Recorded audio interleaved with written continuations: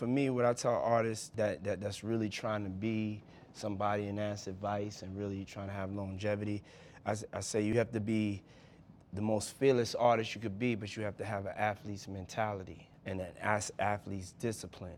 Okay, you gotta be talented, but it's that, are you ready? Are you ready for the fucking pain?